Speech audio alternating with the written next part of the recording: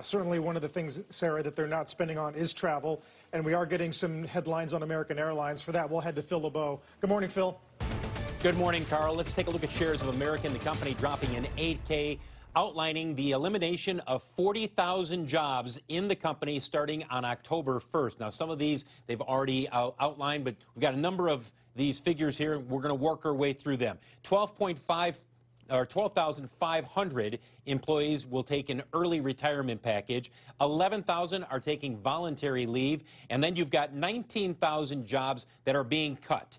Of this, 17,500 are frontline employees who will be furloughed. Two big groups within that. The flight attendants, 30% of the American flight attendants starting October 1st will be furloughed. That comes out to 8,100 flight attendants. Of the 15,000 pilots at American, 1,600, roughly speaking, 1,600 or 11% will be furloughed. Again, 19,000 jobs will be cut on October 1st. As part of the announcement today, American CEO Doug Parker, along with President Robert Isom, out with a note saying, we must prepare for the possibility that our nation's leadership will not be able to find a way to further support aviation professionals and the service we provide, especially to smaller communities. This is in reference to the discussions in Washington about another CARES Act relief package of $25 billion, John. If that were to go through, then these jobs that they're saying will be cut on October 1st, well, those employees would stay on the payroll through the end of March.